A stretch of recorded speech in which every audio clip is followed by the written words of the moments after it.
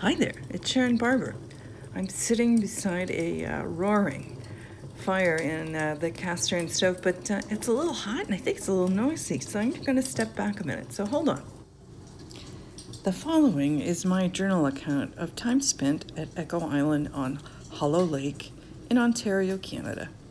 Nothing can be truly real until it's spent time bathing in our imagination.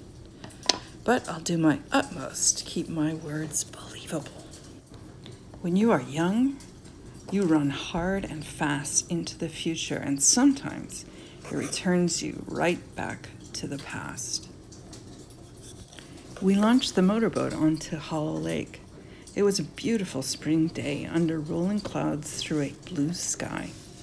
It was about a 20-minute boat ride from Mountain Trout House Marina just outside Dorset. By the time we rounded the little island, one of those transitory clouds began to pour down on us. As the dock had not been installed yet, to moor, I went over the side of the craft while a net brought us closer to the shore. The water was surprisingly warm for May, and the only shock was jumping into the lake fully clothed. It's shallow here on this side of Echo Island. Luckily, the iPhone in my bag was still dry after wading in the lake.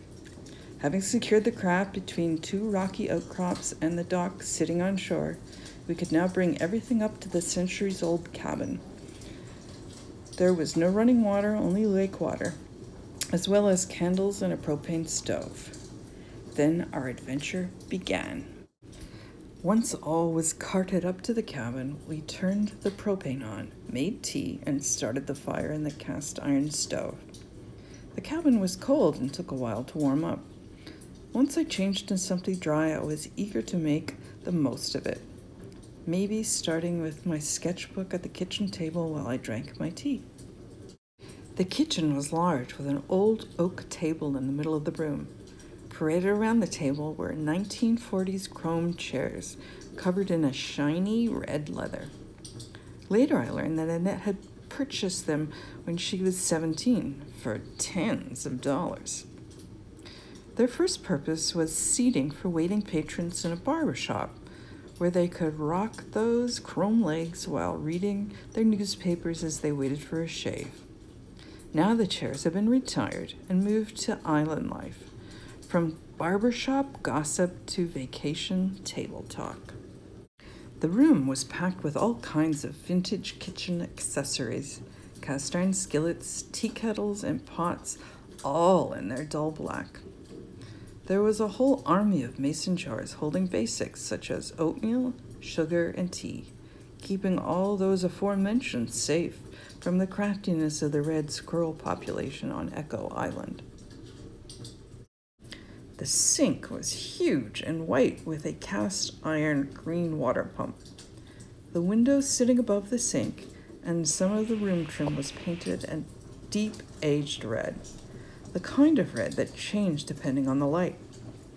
Sometimes the red had a deep wine quality, and other times looked pink, or when the light hit it just right, an orange glow.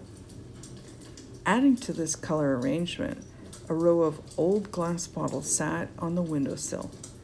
Blue, violet, green, amber, and a pinky red bottles, backlit by the forest sunshine.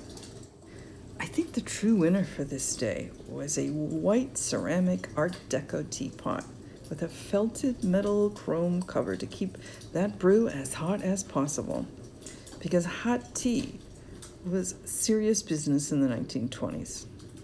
I think this was called the Stayhot, and it definitely sticks to that name today.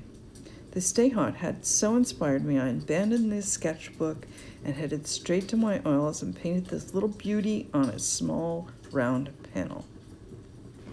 Tomorrow, who knows what I'll paint? But there is never going to be enough time for me here, living in the present past.